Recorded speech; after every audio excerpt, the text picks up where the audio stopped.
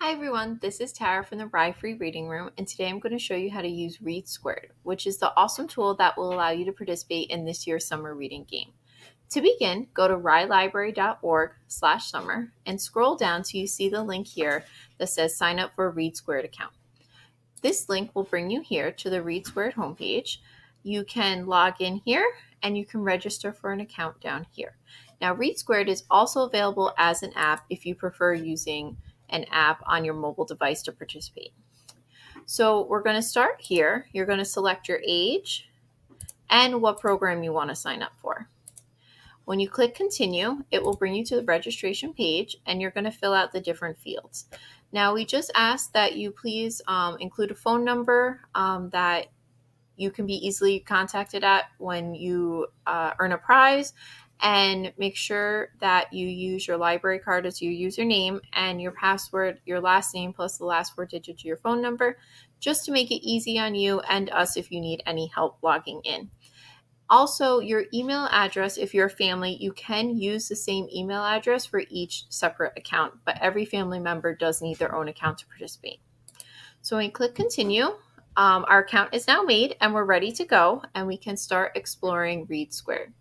So this is just a little bit of information on how to pick up your prizes. You're going to have any pop-ups.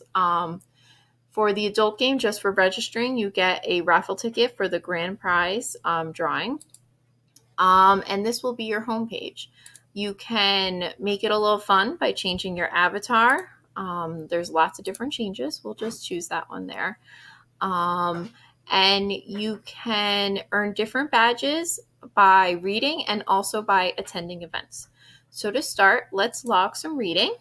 We're going to enter 120 minutes. Let's say we read for 2 hours.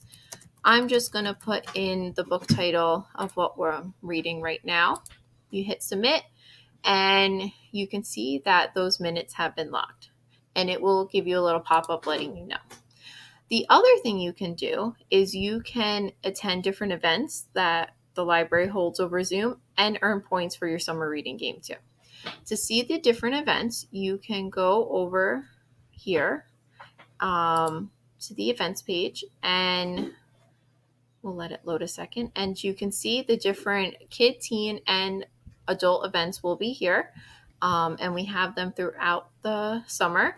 You can register on the library's homepage, and during the event, we will give you a code word.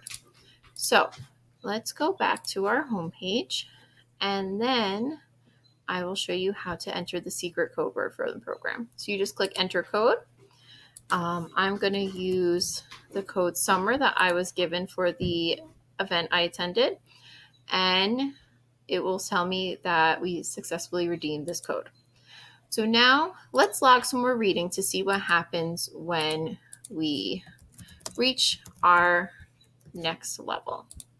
So we'll submit this, and it's going to tell us that congratulations, we've earned this badge, and we've earned a raffle ticket and a $5 gift card to one of these great local stores. So that's pretty much it. It's very simple to use. It's lots of fun. There's fun pictures. You can read, you can listen to books, you can attend events. So there's lots of different things you can do to earn points this summer. And if you have any questions, give us a call at the library. We're happy to help. We want everyone to participate and have a great summer. All right. Happy reading, everyone.